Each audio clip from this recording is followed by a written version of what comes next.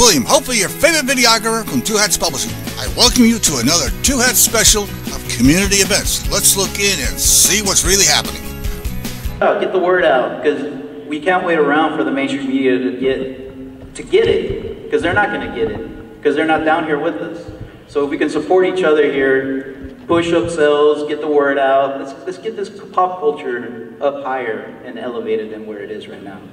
So, Enrico, the Chicana movement, where we at with the Chicanas, Latinx, that's also controversial. That's a whole other topic, and I'll be honest with you, coming up with Latino Comic, Texas Latino Comic Con, I was going back and forth between Latinx, Latino, but then I went back to my educator and my teacher said, like, well, what's grammatically correct for my students right now? So I went with Latino.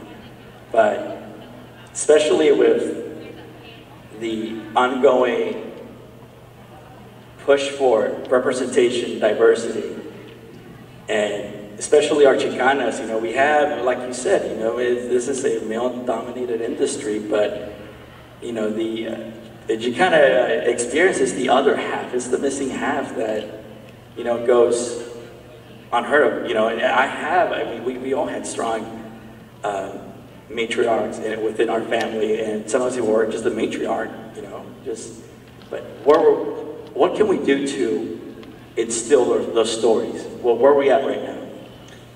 Sometimes I feel like I know, sometimes I feel like I don't.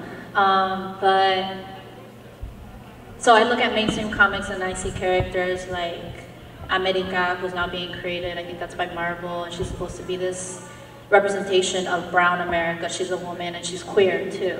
And then there's also La Borinqueña that just came out too recently. She's Puerto Rican and her mission is to defend the island of Puerto Rico. So like that's legit. That those characters are making it into the mainstream. But then, I have little things that happen. In Chicago recently, just a quick story, I had a Telemundo reporter hit me up wanting to do a story about comic artists in Chicago, asked me to bring a couple friends. I brought a friend who's male, Mexican-American, and then I brought a friend who's Afro-Latina, Puerto Rican. She's black, she identifies as black and Latina. Her comics mostly have to do with the island of Puerto Rico and mental health issues, as well as environmental issues. It's very sort of like fantasy world-esque.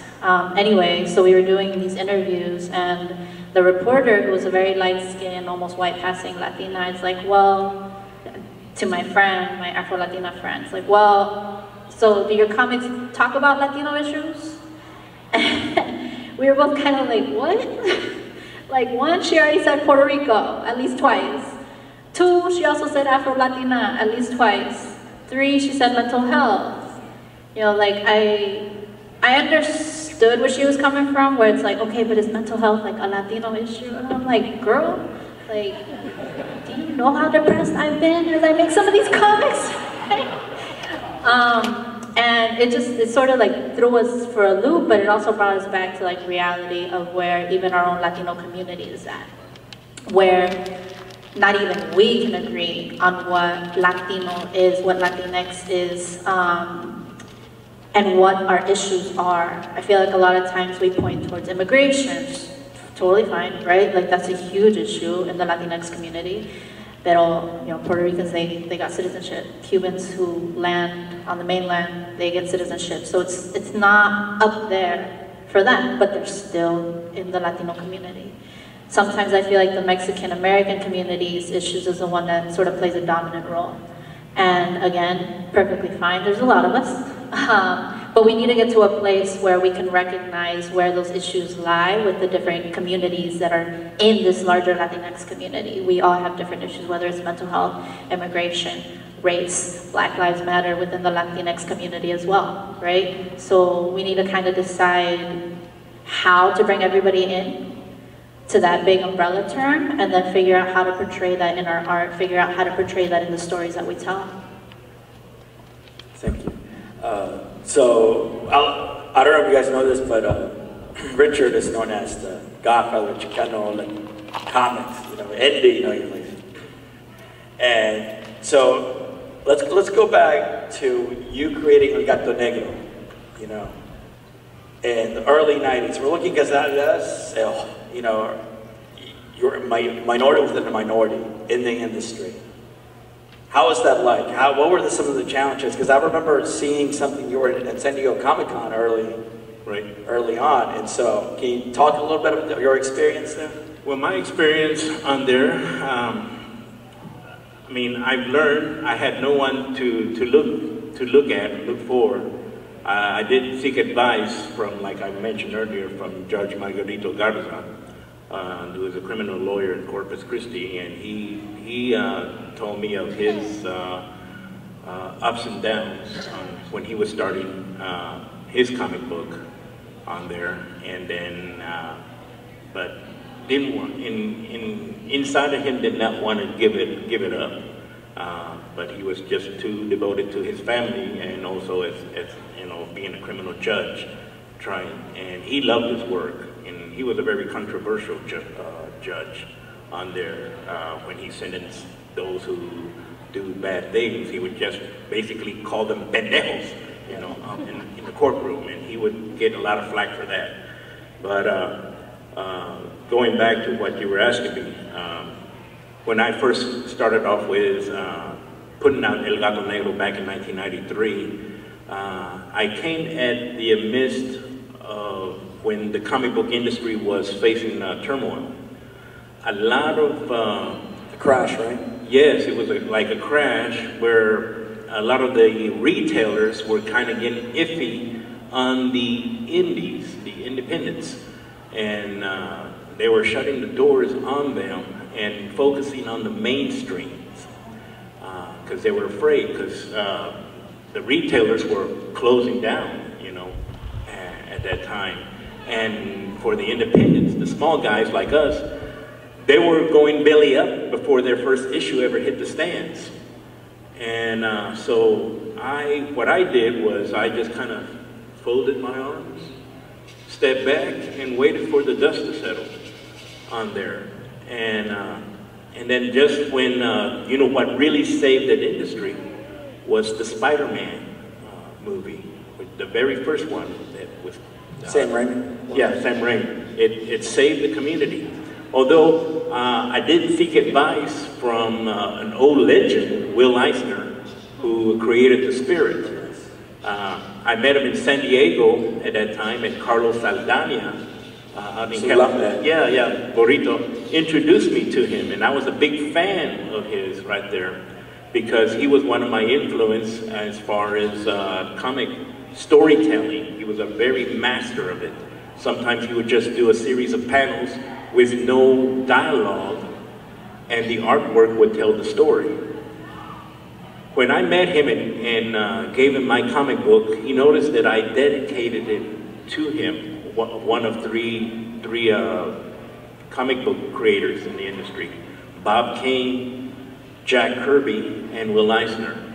He was very flattered and said, "Does somebody have a camera so I can take a picture with this young man?"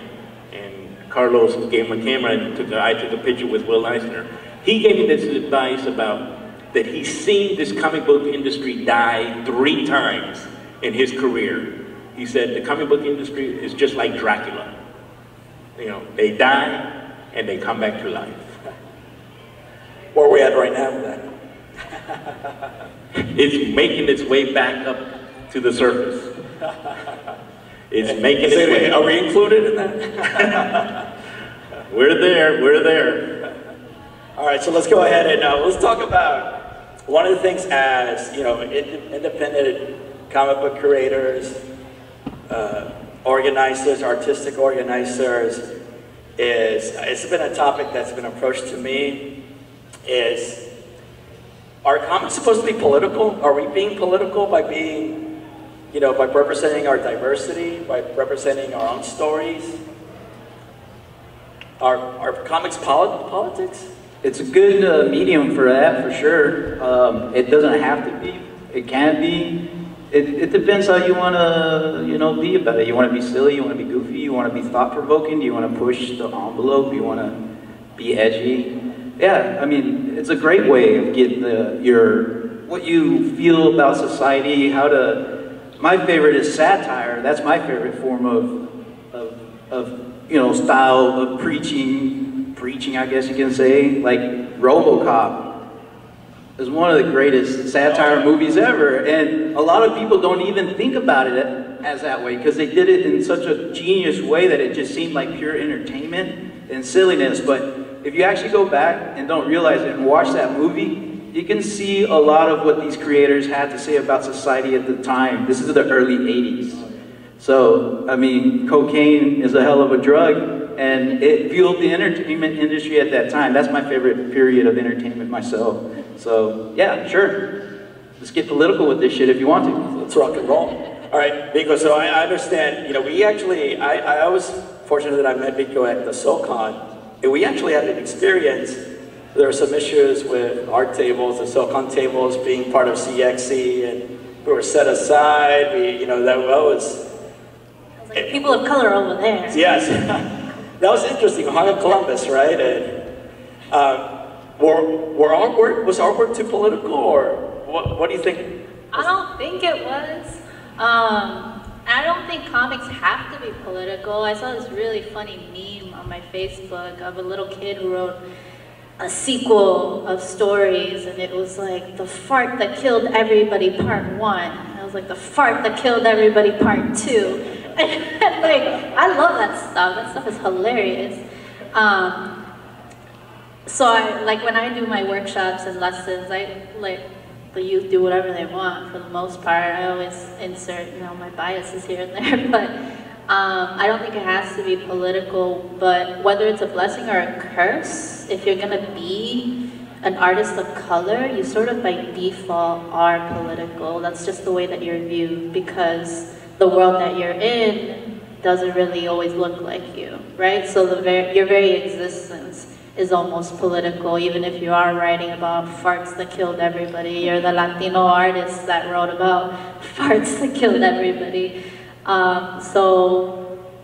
And we see this no matter where we're at, whether we're comic artists or just working in an office somewhere downtown. Like you being the brown person in the building, it's like you must know about immigration. You must know, you must tell us what it's like to be brown. And that's not what you're there for necessarily all the time, but that's how you're gonna be viewed. So it's almost like whether we like it or not, we are political, but it's up to us how we treat it, how we respond to that.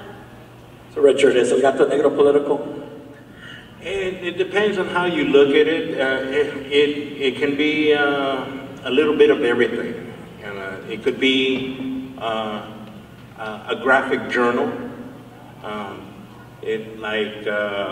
What you mentioned, the fart that killed everybody, you know, he didn't add on the fart that killed me, you know, at the very end. But it could be a satire, it could be anything you want it to be, only that you have that control. And what you have that control is basically what counts the most is the story, because it's the true backbone. I mean, you can do incredible art and the story can be shitty, and then you can do cruddy art and the story is phenomenal. You know, either way. But it's the true backbone. Walt Disney once said that, you know, you're the storyteller first, and then you're the artist. From there. Excellent. So, you know, talk about the trolls and all that online, but Jose. This is William, hopefully your favorite videographer from Two Hats Publishing. I hope you enjoyed this video. If you like it, please leave comments below, or like, follow, or subscribe to us and get notices of all our videos. We love it, even when you call.